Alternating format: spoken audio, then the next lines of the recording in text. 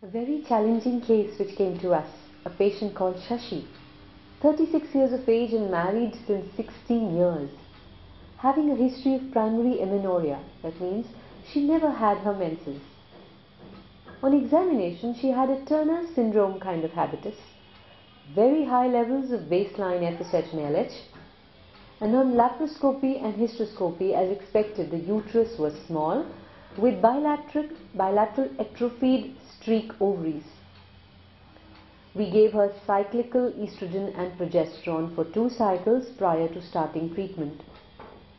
She conceived in the second cycle of IVF OD, or ovum donation program, and delivered a healthy baby girl at full term.